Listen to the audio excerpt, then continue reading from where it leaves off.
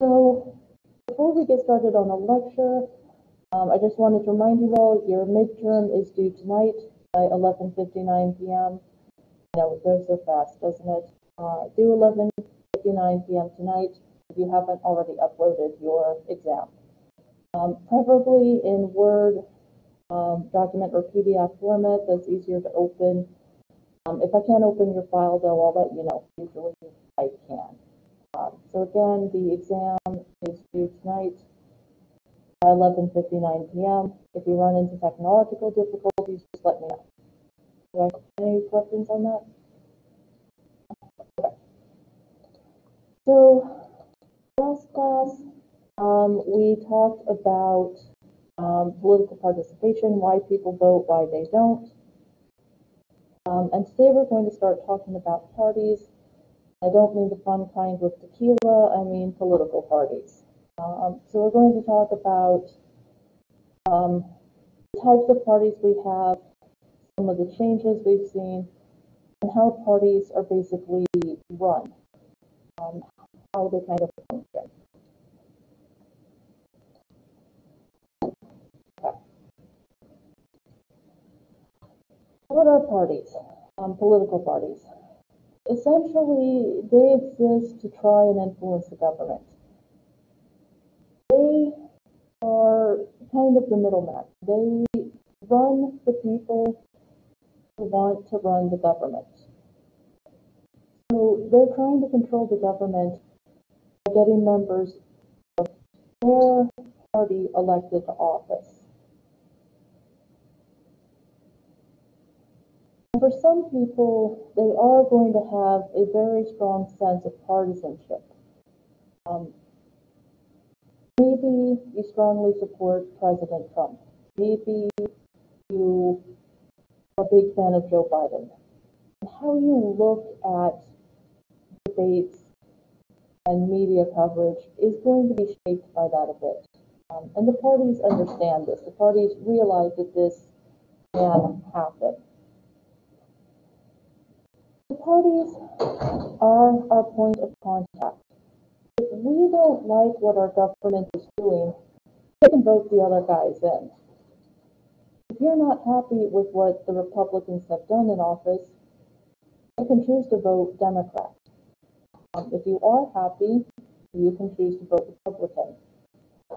It's basically how we have a say in government, is by choosing which party is in control. And we do need parties. We need them to exist because we need fair competition. We need to have a real choice. If this was a one-party country, there wouldn't be much debate, discussion, excitement about elections. So we need parties to give us a real choice, to have the ability to influence what our government does. There's more incentive to show up to vote if you really care who's in charge of the House of Representatives or the Senate. The parties are necessary. We need them to give us choices, to be able to hold our leaders accountable. But they are also rightly criticized for being too polarized. Because candidates do rely on campaign contributions, the parties really have become in some ways too focused on interest groups and the wealthy. You gotta run for re-election, you're gonna respond to the people who helped you out in the last election. That's just the nature of the beast.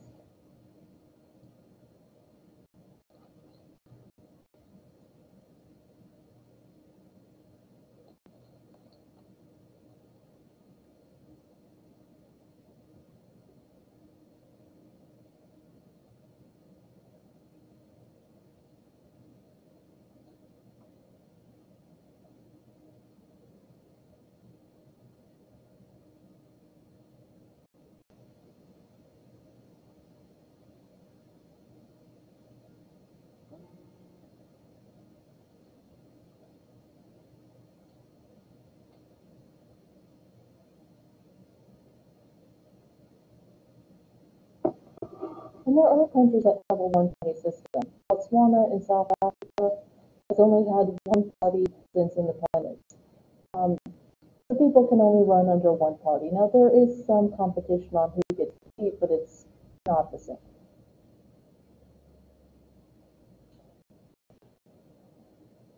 So where political parties have been shaped and reshaped over time.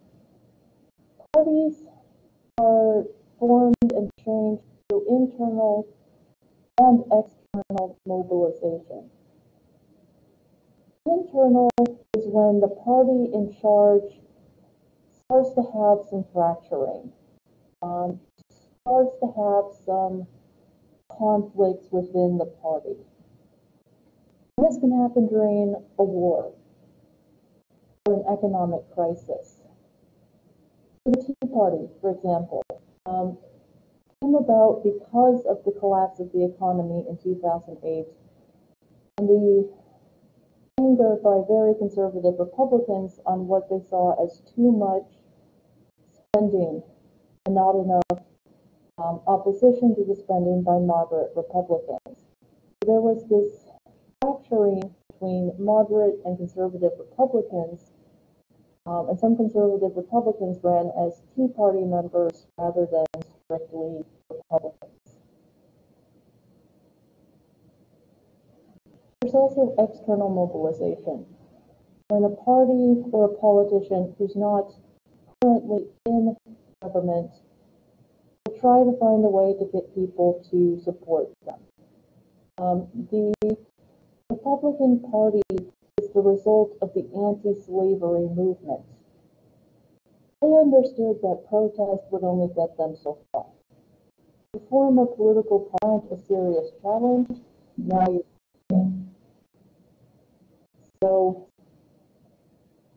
the Republican Party is because of the abolition movement that they were able to organize a formal party and win an election. Our system does have some problems. It is a two-party system.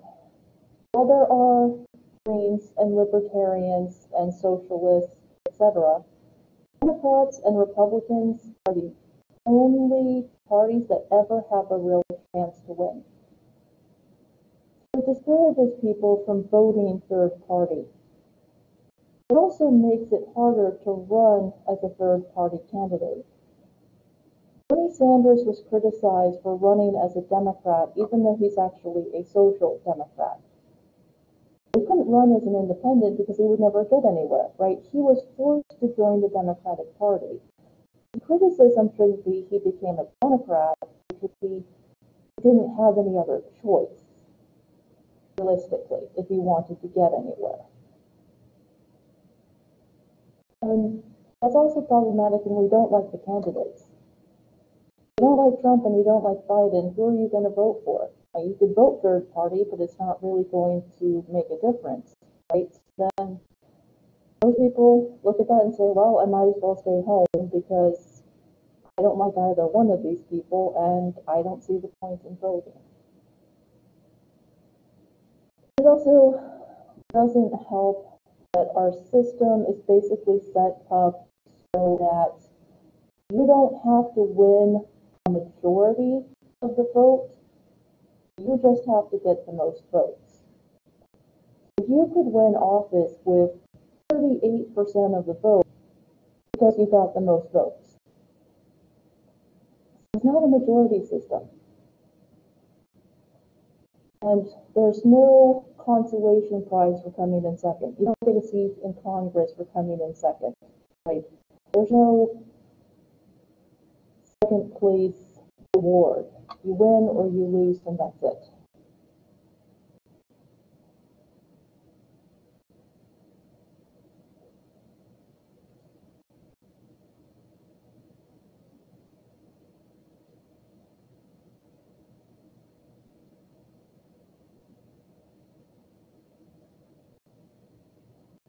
I may have asked this already, but I'll ask you guys again out of curiosity. How many of you would vote for a third-party candidate if they actually had a shot of winning? Yeah, okay, okay, that's fair, yeah. Eileen says she would as well, yeah. It'd be nice to get rid of this two-party system, because there are times I look at both parties and I'm like, I suck. Is someone else in here? Okay. So you need people to run for office at every level. So one of the key things that parties have to do is get people to run for office. They want people who are loyal to the party and to its basic ideology to run. They also want people with a strong leadership record, someone well respected. Also, someone who can raise their own money. Parties can't pay for every single candidate. So if they have to give you a couple $1,000,000 for your campaign, that's a couple $1,000,000 that's not going to another candidate. If you can't raise the money, you're not likely to get your party's support. It can be hard to get people to run for office. Who wants to have their entire life scrutinized and thrown back at them? Who wants people going to your high school and saying, did they ever cheat on the test? Talking to an old boyfriend or girlfriend. It does discourage some people from voting. They look at that, or from running. Why would I run if I'm just going to get dragged through the mud? So you do have to raise a ton of money. If you want to run for the House, you're talking at least $500,000 easily for a non-competitive election. The Senate, between $10 to $30 million, depending. And for president, well, you better bring in the big bucks. In 2012, President Obama and Mitt Romney spent a combined $4 billion in the election. That's the GDP of some countries. And we're talking huge amounts of money here. It does somewhat limit the number of candidates, right? You have to be willing to go through the gauntlet. You have to be able to raise the money. You kind of have to have your own money to start the process. So it can be hard to find candidates.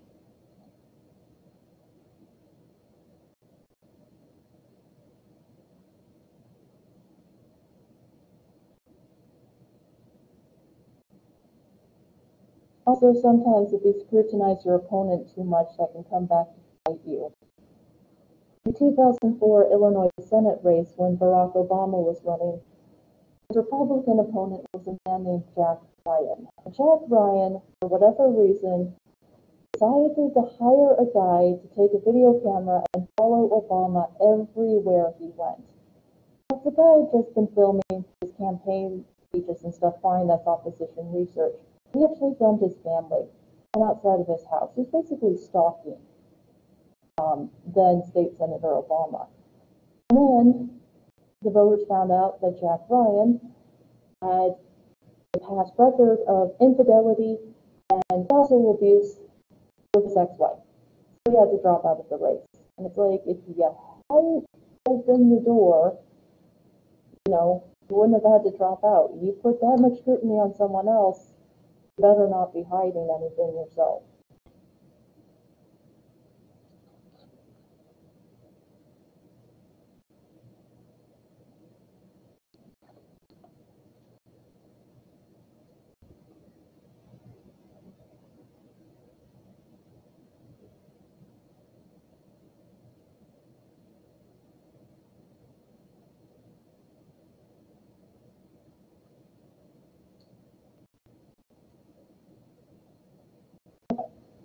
So you get candidates to run, but of course, in a general election, you only want one candidate running for your party. We had 3 Democrats running for a House seat. It would fracture the vote and give it to the Republicans. It's kind of like when they nominate multiple people from a TV show or movie for an award, right? The likelihood that that candidates or that actor is going to win goes down a bit. So the parties only want one candidate running in a general election to prevent this split voting problem. So they'll discourage people from running as independents or mounting an opposition campaign. We use a system of primaries and caucuses to choose the candidates. Iowa is a caucus system. It was a nightmare this year. It's not usually that bad, but it went very badly this year because of problems with these. Usually it's a primary. That's easier and cheaper. You need the backing of the party. It helps if you can get endorsements from people higher up the food chain. You need major funding. Part of the problem with that is if you're relying on the party, you have to toe the party line. You're not going to be as independent. You're going to have a very rigid partisanship.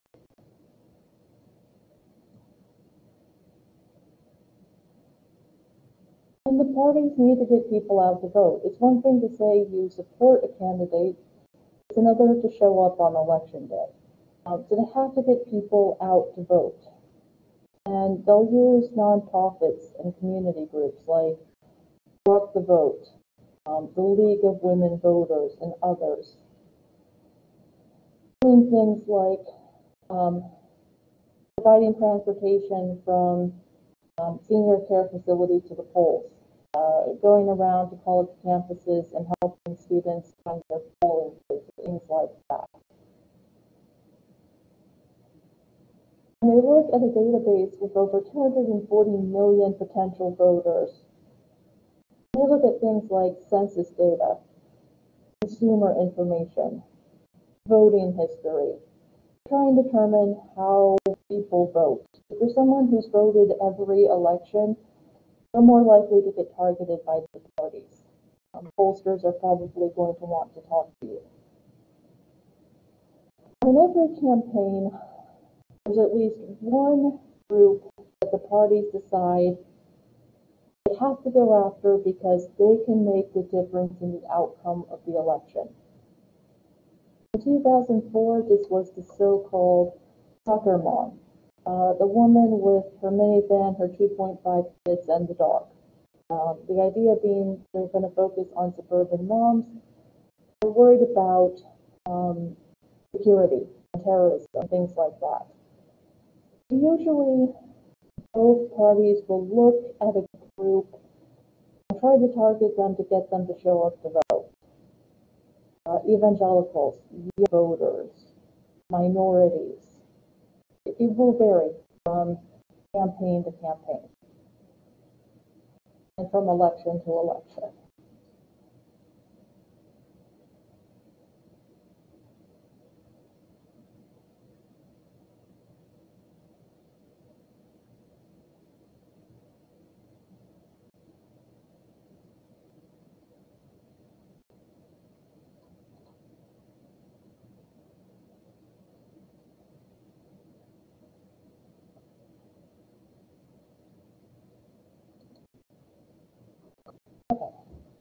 For the presidential elections, every 4 years, both parties hold a national convention.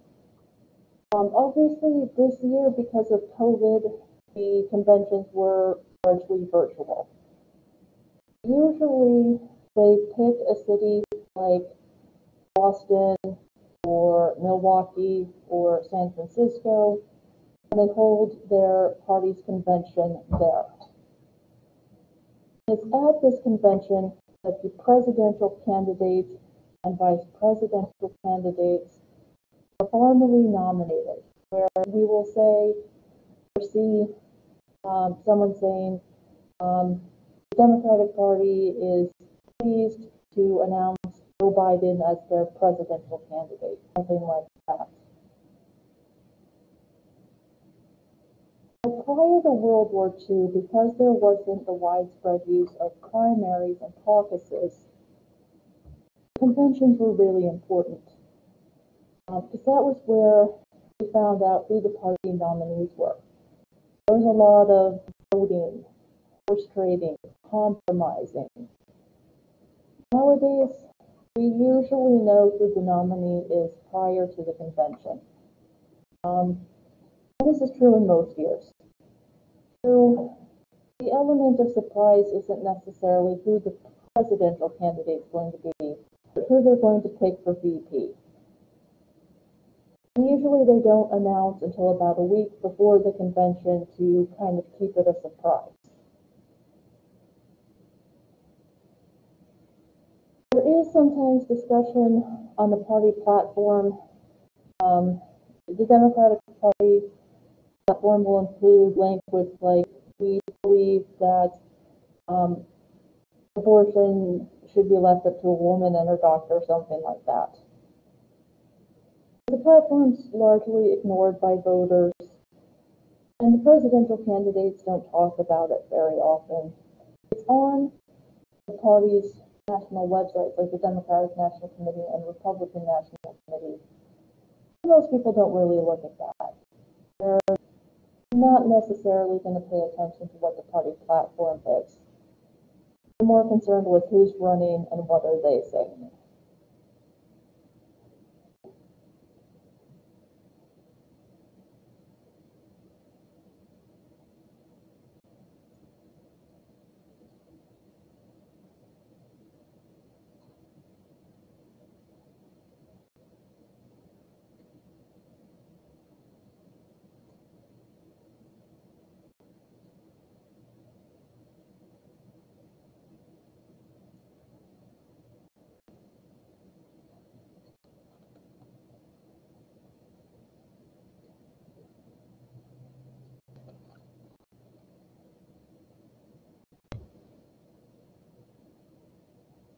So again, the conventions aren't super exciting. They're not dramatic television. But there are a few exceptions, and the 1968 Democratic National Convention is one of those very rare exceptions. In 1968, there are 3 men running for the Democratic nomination. Robert Kennedy, who was the brother of President John F. Kennedy, Hubert Humphrey, who was the vice president at the time, and Senator Eugene McCarthy. On the night of the California primary, which Bobby Kennedy won, he was shot and killed in the kitchen, and then it became a question of, well, what now, right? Because your party's presumptive nominee is now dead. Obviously, this is a problem, right? They weren't sure how to deal with it. So there was a fight in the convention. Some of the delegates said, let's give it to Ted Kennedy to run in his brother's place. Others said, we have to give it to McCarthy because he had the second most votes. And the third faction said, well, let's just give it to Humphrey because he's the vice president. On top of that, you had massive anti-war protests outside the convention in Chicago that led to riots, violence, and a lot of nastiness. It was a very, very ugly convention. So I'm going to show you guys a short clip of what this actually looked like, because it was pretty damn bad.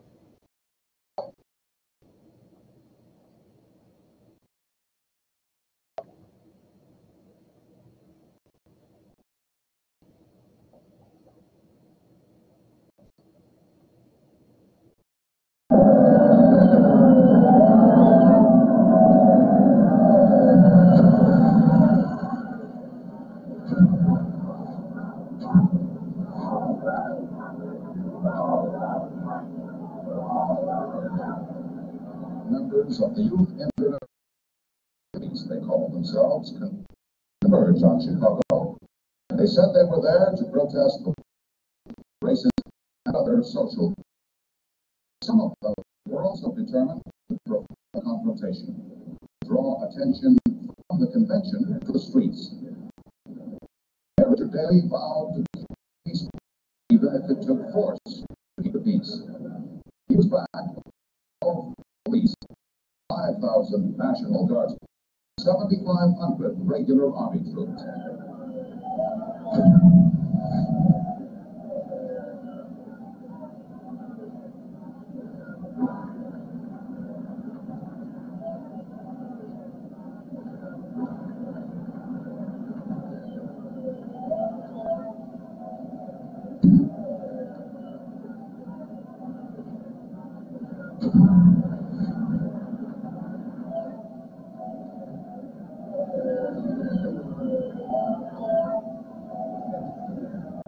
Hundreds of marchers and policemen were injured. The strain was absent on both sides. This was later called a police riot. During the week, demonstrators repeatedly tried to march inside the convention. Stop guns. Repeatedly, they were forced back. Even inside the convention hall, a virus of violence is pervasive. Dan Rather, Walter Cronkite of CBS News.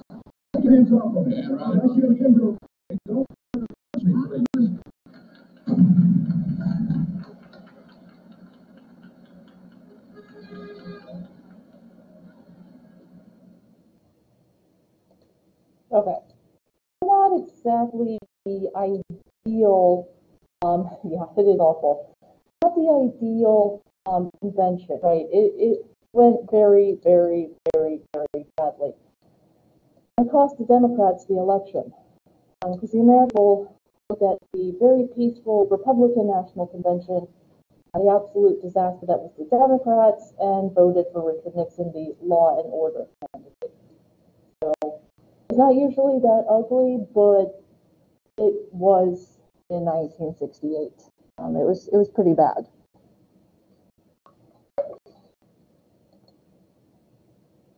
Okay, so there are national political committees, the Republican National Committee and the Democratic National Committee. So they're involved with fundraising, trying to resolve disputes within the party, and working with the media, putting together the image of their candidates, sharing what they think about current issues, etc. And so the funding comes from a couple of different methods. Hard money is money that is given directly to a candidate by us. If you donate $50 to Joe Biden, that's hard money. If you give the money to the Democratic Party, that's considered soft money. Soft money goes to the parties rather than the candidates. And it's not regulated as long as they're not directly coordinating their actions with the candidates. So the DNC and the RNC raise and spend as much money as they want, as long as they aren't coordinating their activities with candidates necessarily. And to deal with money, both committees have set up what's called a political action committee or a PAC. These are called 527 organizations, and essentially they can raise and spend as much money as they want, as long as they aren't directly coordinating their actions with the party. So we've all seen those ads that will say something like paid for by Citizens for Donald Trump, or paid for by Citizens Against Gun Laws. And they do have to say not affiliated with any candidate or party. So again, as long as they're not directly coordinating with the party, there's no real restrictions on the money. There's also a 501c4. These are politically active organizations that have nonprofit status. The rules are different for nonprofits. You can set up a nonprofit that's politically active, as long as it isn't designed to raise money. You could create a nonprofit to increase voter registration, but you couldn't create a 501c4 and say, well, our purpose is to raise money. No. So a 501c4, because it is a nonprofit, is considered dark money. You do not have to disclose who donates or how much. So there's a lot of money that goes into campaigns that we have no idea where it's coming from.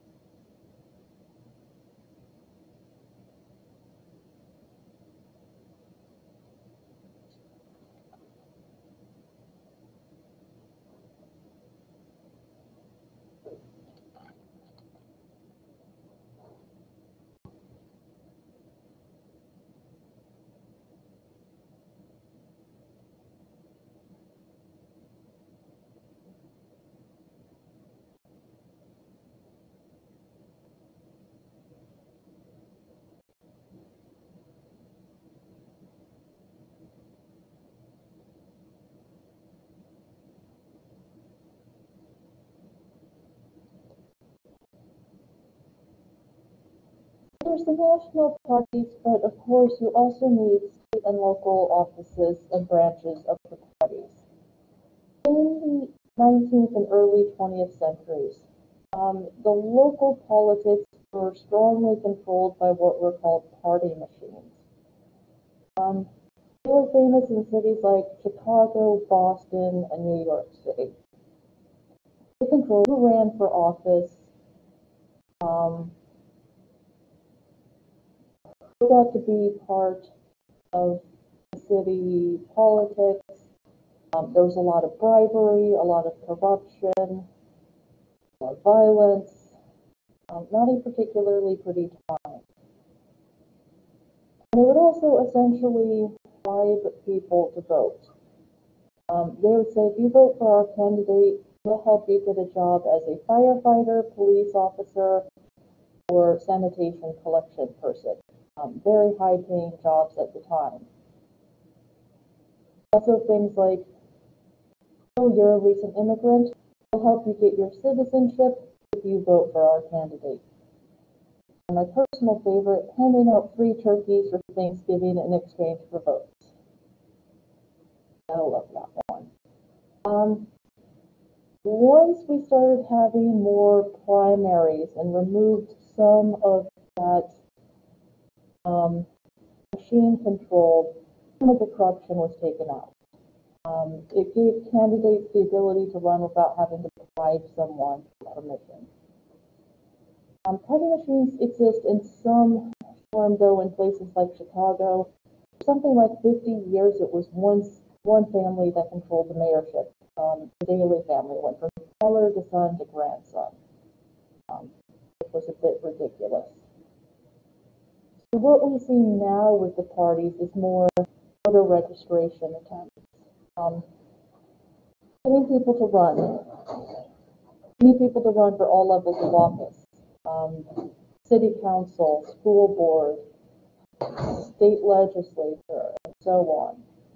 It's not as sexy, it's not as glamorous, but someone's got to run. So they're constantly trying to get people to come aboard and say, I'll run for railroad commissioner or city council or mayor.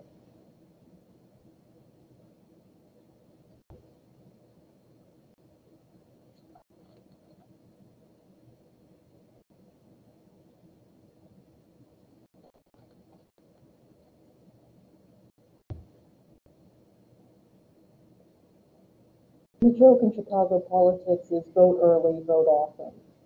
Or Chicago, where dead men vote.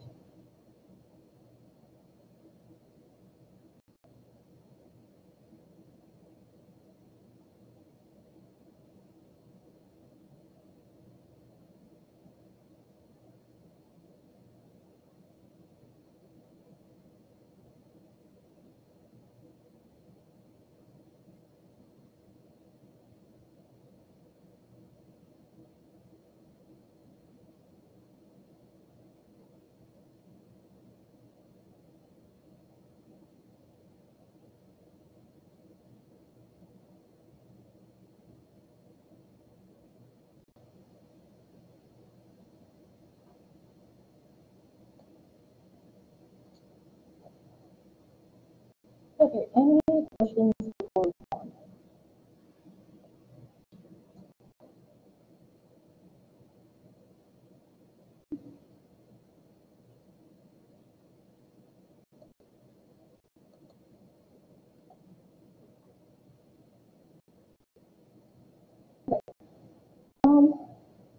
So part of the way people decide which parties they're going to support is by looking at their policies.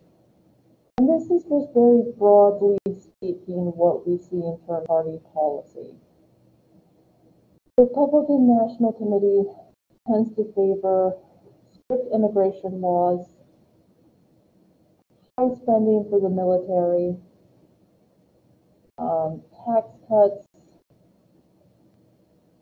less money for welfare, food stamps, or Medicaid, and they tend to oppose abortion and same-sex marriage. Keep in mind, again, this is broadly speaking. There are pro-choice Republicans. There are Republicans who support same-sex marriage. This is just a general party policy. The Democratic National Committee wants more funding for welfare, education, Medicaid, etc., less spending for the military,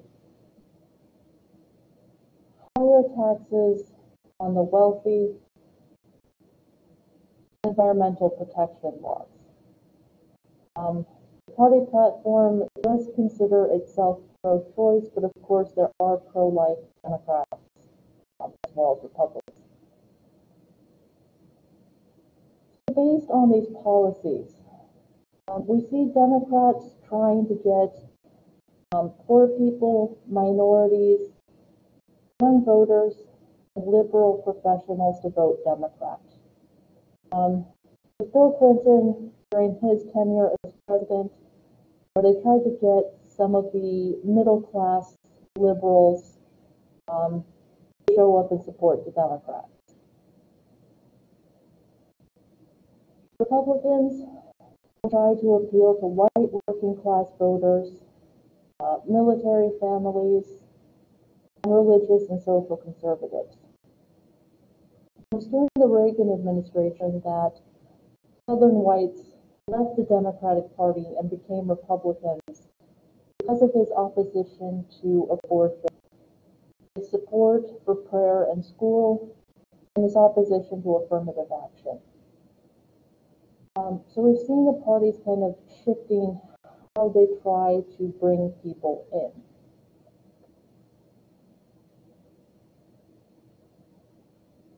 And they will try to create policies that will appeal to the public in general. Tax cuts are a pretty popular policy for Republicans. People don't like paying taxes, so you offer tax cuts. That's pretty popular. Democrats talking about more funding for education, that tends to be pretty popular across the board. They'll try to create policies that appeal to the independents as well as the members of their base.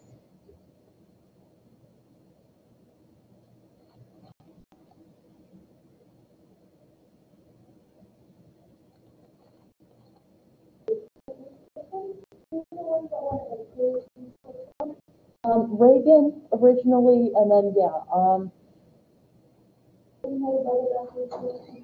I'm sorry? Did he hold the Bible upside down? Yes, he did.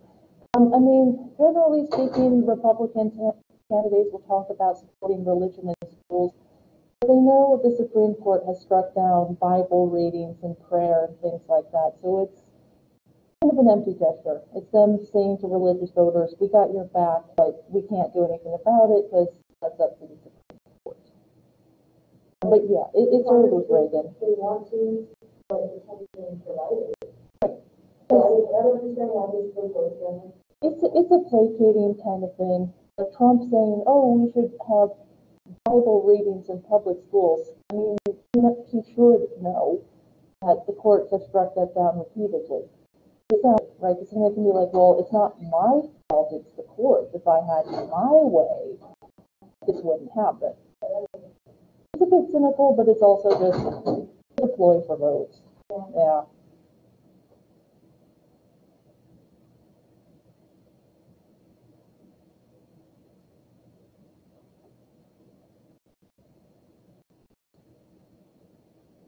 Okay, so when the parties are in office, there are some things that we tend to see happening. The majority party is the party that has the most seats in the House or the Senate. Currently, Democrats control the House of Representatives, while Republicans control the Senate. And it's the majority party that picks the leadership. So the leadership is the Speaker of the House and the President pro tempore of the Senate. We'll talk more about those two offices when we get to Congress. It's usually just a simple majority party vote. So the current Speaker of the House is Nancy Pelosi, and the current President pro tempore of the Senate is Mitch McConnell. That may change after November. If Republicans lose the majority in the Senate, we may get Chuck Schumer as the new President pro tempore. If Democrats lose control of the House, it will go to someone else.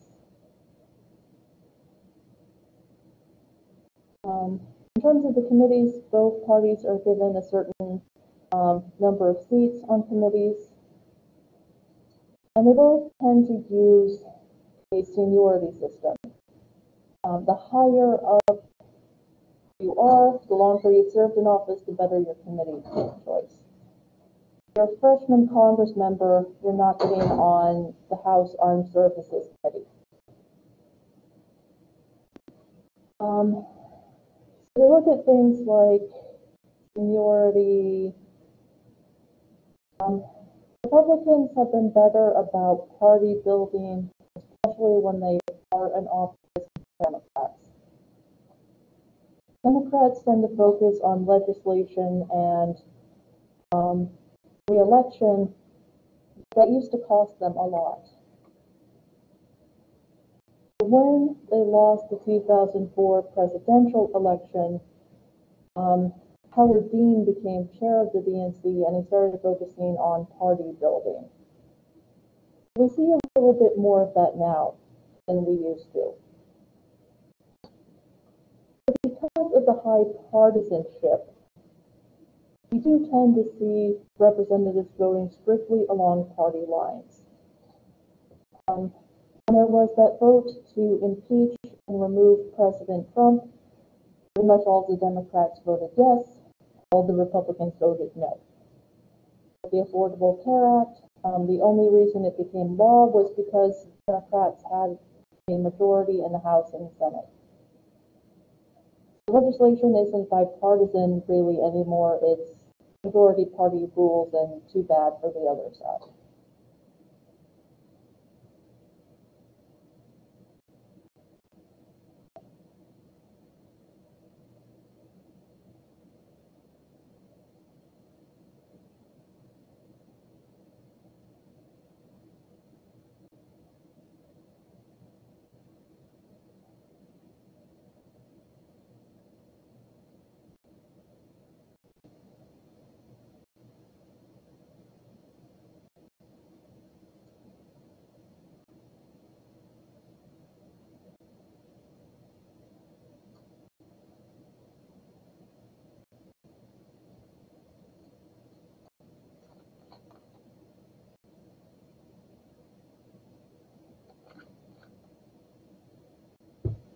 And also, if you're wondering why the hell Congress isn't getting anything done these days, it's because you guys don't.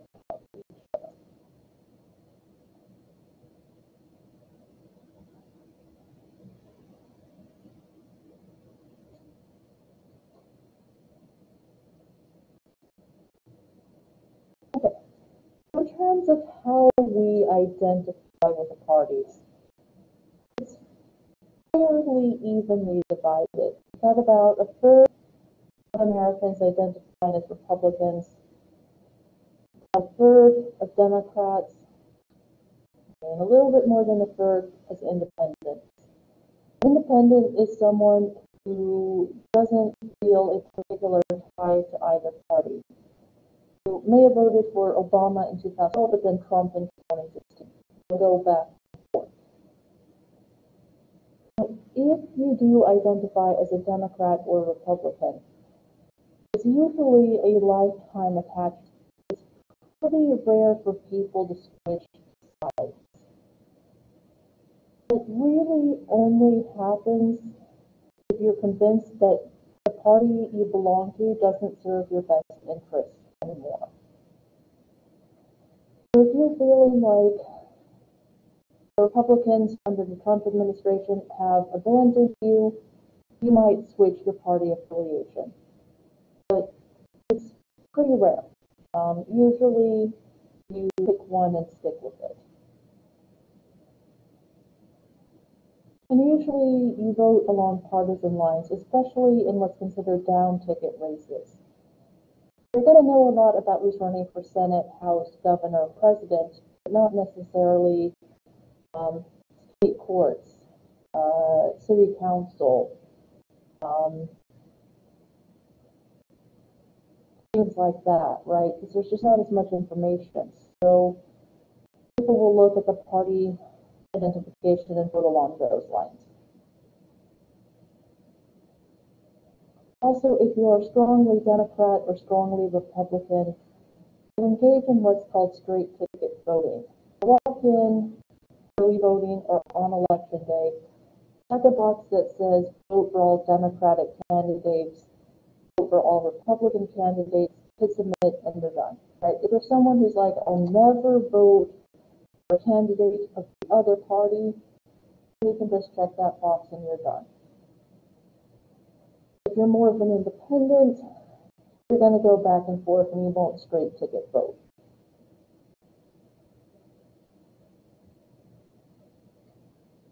And for people who do give their time and money and effort to the party, they are more partisan. Democrat Party activists are more liberal than Democrats.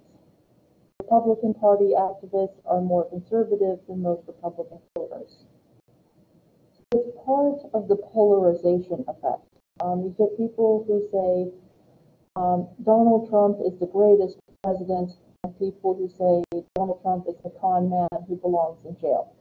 Right? And neither side can be convinced to change their opinion on it. And then the people in the middle are just sitting here going, what the heck is going on with you guys?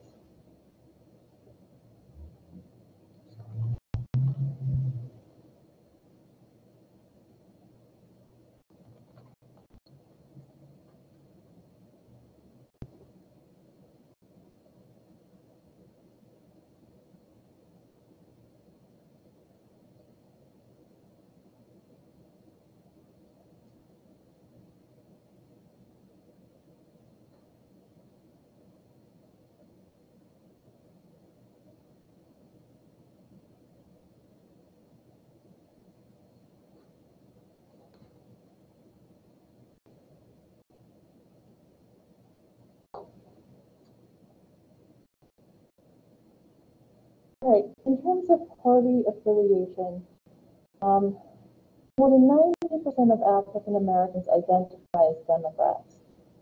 They used to identify as Republicans because of Lincoln and the abolition movement. This changed in the 1960s when President Johnson signed into law the Civil Rights Act of 1964 and the Voting Rights Act of 1965. They switched from Republican to Democrat.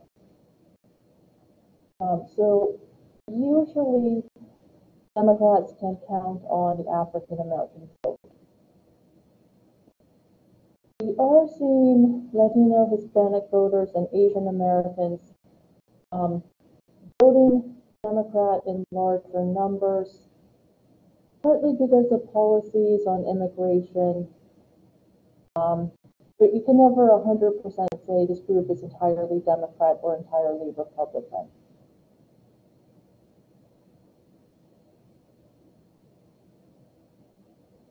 Gender-wise, women do tend to vote Democrat more than men. Part of that is the issues. Women are concerned with issues like contraception, abortion, childcare, equal pay. Men may be more concerned about defense spending, gun laws, the economy. Women do tend to vote Democrat in larger numbers compared to men. But again, you can't say all women are Democrats. That's not true. Religiously, 90% of Jewish Americans are Democrats. I don't know why that's the case, to be completely honest. To go back to President Roosevelt in World War II, I don't really know, but they do tend to vote Democrat. Catholics lean Republican, although there has been some kind of switch in attitudes within the church. It will be interesting to see how Catholics vote this time, with Joe Biden being a lifelong Catholic. Does that make a difference for some Catholic voters? Maybe, maybe not. But it is an interesting question because he's only the second Catholic nominee for president in modern history. And white and evangelical Protestants do tend to vote Republican, do tend to be a bit more conservative.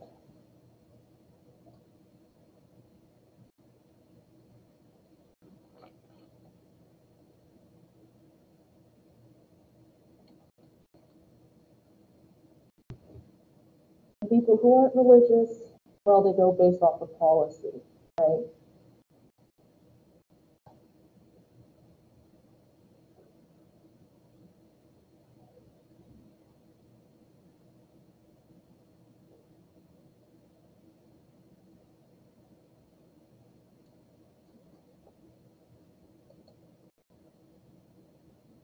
In terms of income or class, wealthy Americans tend to vote Republican because of the party's stance on tax cuts, business taxes, etc. Working class whites also tend to vote Republican. A little bit of a contradiction that pollsters can't quite work out, but they just, for a variety of reasons, vote Republican. Working class minorities tend to vote Democrat. Middle class Americans will split. Some Democrat, some Republican. Ideologically, conservatives vote Republican, liberals vote Democrat, moderates factor. Some elections they'll vote Democrat, some they'll vote Republican, and some they just won't vote at all. We're seeing less predictability in voting. More Americans are not identifying with a party. They're tired of the infighting, they're tired of the two-party system. They're breaking away from that traditional identity. It's harder to know which way an election is going to go.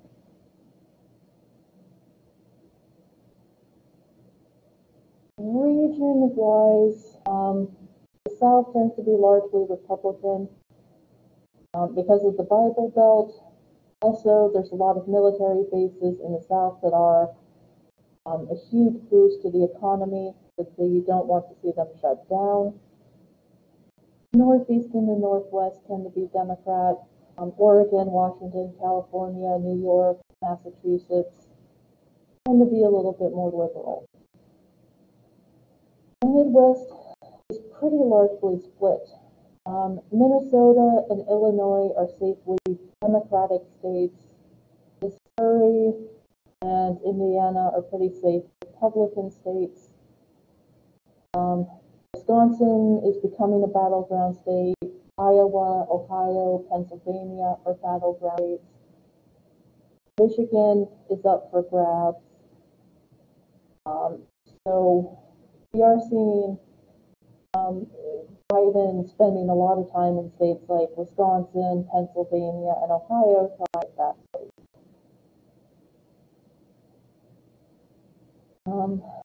Age-wise, older voters tend to be Republican because of concerns about prescription costs, Social Security, Medicare.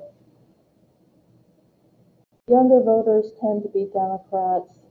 They're concerned with issues like the environment, student loan debt, cost of housing, etc. And again, this is broadly speaking. Obviously, there's lots of young voters who are Republican and a fair number of older voters who are Democrat. This is just broadly speaking. When we look at the breakdown in elections, this is some of what we see.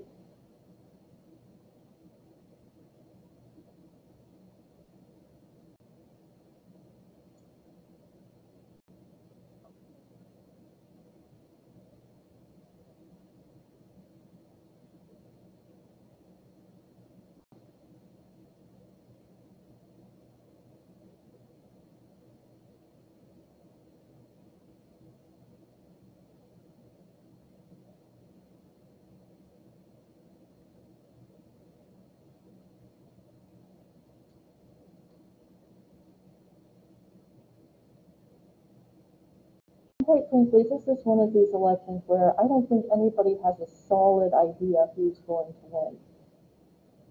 Quick informal poll, how many of you think President Trump's going to win re-election? Yeah, how many of you think Biden might win?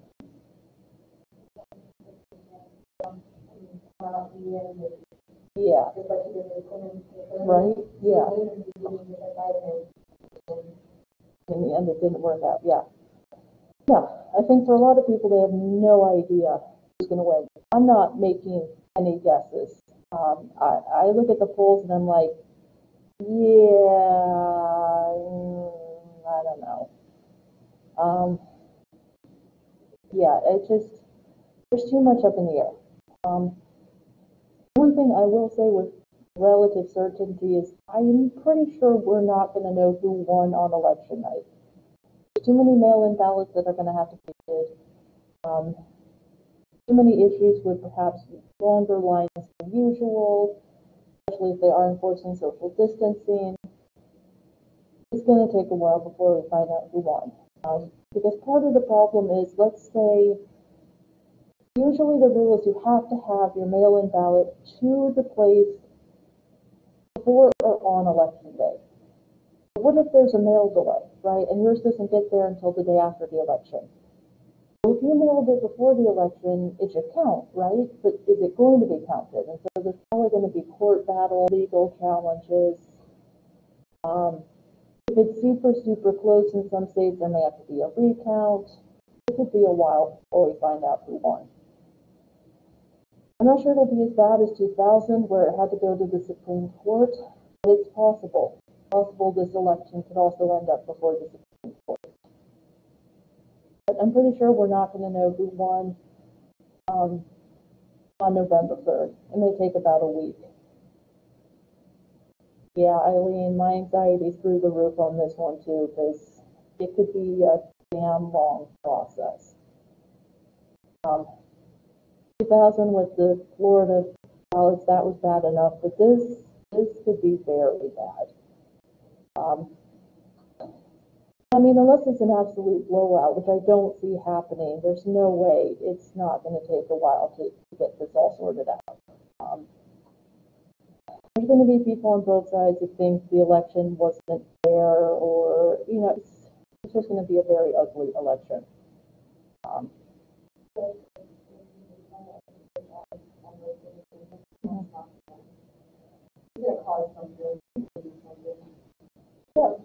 Yeah, and that's an interesting problem, right? What happens if Trump loses and he refuses to concede? We've never had that happen. Hypothetically, here's what would happen. If on Inauguration Day, President Trump locks himself in the Oval Office and says, "You can't make me leave," technically, Secret Service, the National Guard could go in and forcibly remove him.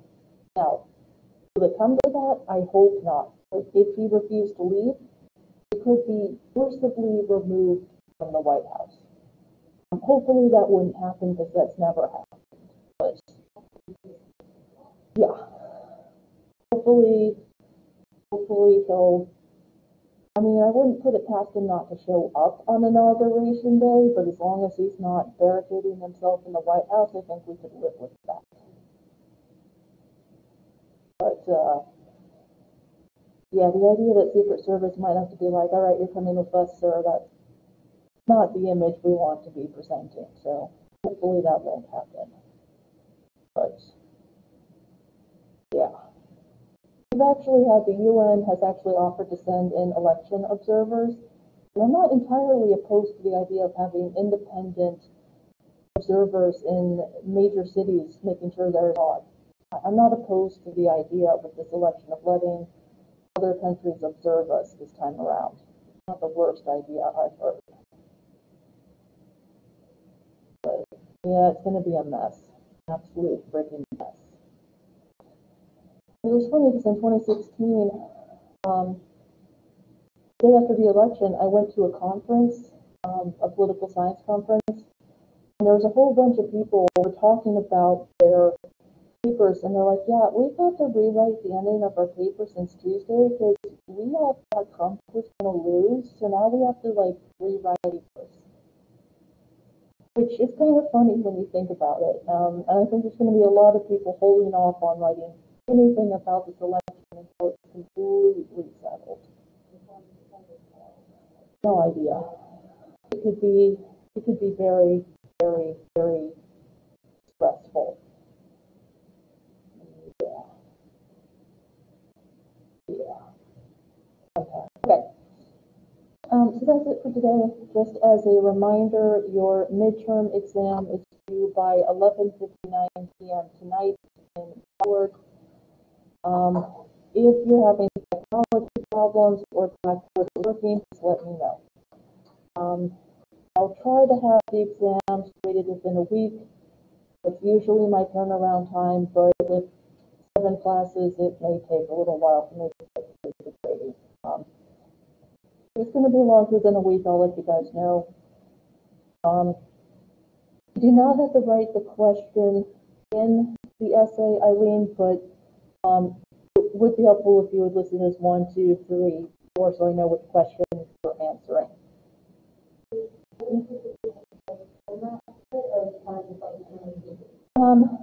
Basically just turning in pages, page to a page and a half per question, double spaced, 12-point font preferably.